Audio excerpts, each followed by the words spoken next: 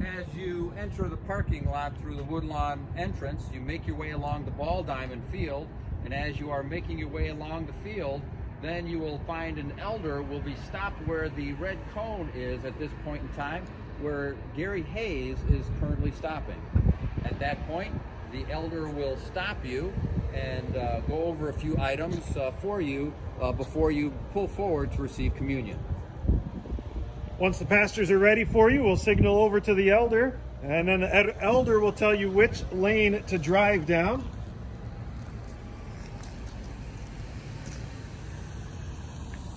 When you pull up, then the pastors will be here to offer a brief confession and absolution, as well as to give the elements of communion to you. The elements are already consecrated by this point.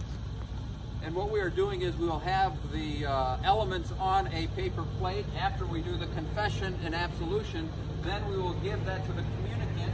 They will take the plate on the other side, commune those individuals who are in the car using the other side of the plate.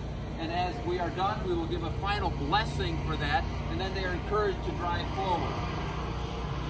As you drive forward, there are trash cans available for you if you would like to deposit the trash at that point, or you are welcome to simply take it home and throw it away.